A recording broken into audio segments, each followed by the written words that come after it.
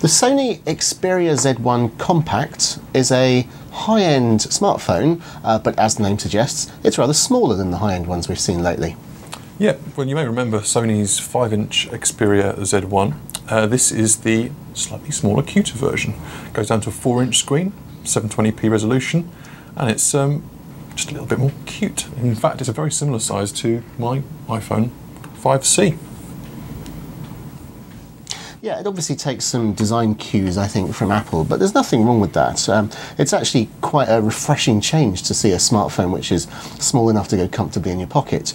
There are problems, there are compromises that come with that. I personally find it a little bit tricky to type on a smaller screen, but we're pleased to see that they haven't dialed back the internal specification. Samsung, for example, did the S3 and then they did the S3 Mini, and the Mini had a slower processor, a worse screen and so forth. This actually still feels like a premium phone.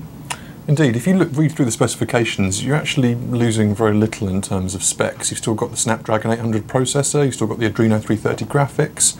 The screen has dropped from 1080p to 720p, but at 4 inches, it's really not a difference you're going to notice. It's still very, very sharp. There's still 802.11 AC. There's still the same 20.7 megapixel camera, which is really very good by smartphone standards. NFC, there's really nothing missing. In terms of expandability, same. There's not dumped out anything from that side. There's still micro SD, micro USB, of course there's a SIM slot, and yeah, the whole lot. It's probably worth mentioning, this has all its connectivity covered in little flaps, which means that it's actually waterproof to 1.5 metres. So if, well, myself or Darien, as we often do, commute to work on a particularly rainy day, this is a phone that won't die if it's in your pocket.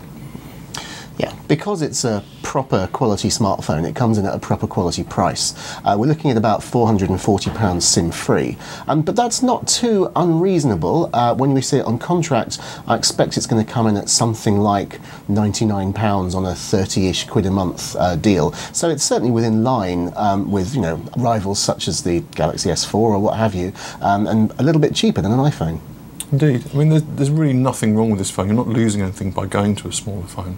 The performance is really, really quick. And all our benchmarks, it's right on a par with things like even the giant-sized Galaxy Note 3. It's not far off that. Nexus 5, gaming performance is great. Battery life is one other thing we found that was really very, very good. Video playback lasted for a ridiculous amount of time. It was something like 20 hours of video playback.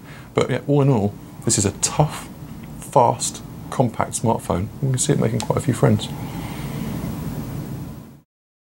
Click to subscribe to our YouTube channel and come back every Wednesday for new hot hardware videos.